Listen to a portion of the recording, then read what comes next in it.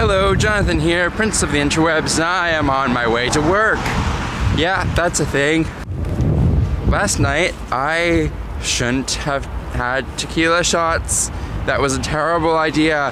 And I'm not saying that I'm hungover. I'm not at all, because I don't get hangovers.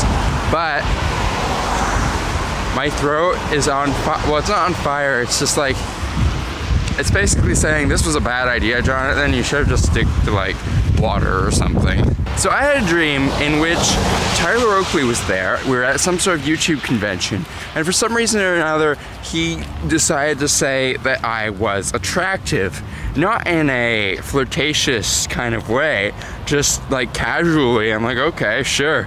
And we proceeded to talk about him coming to the convention that I'm starting in Toronto. Look at the sidewalks. They're mostly dry. Look at the shoes I'm wearing. They're not huge moon boots. I love it.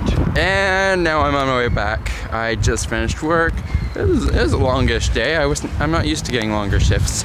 Yeah, but lots of money, that's what that means. And a coworker gave me a ride back, so that was cool. Alright, now I'm trying to watch Doctor Who on here, streaming it. I really should get Netflix, because this is hard. I forgot. Oh, I've never done that many chins before.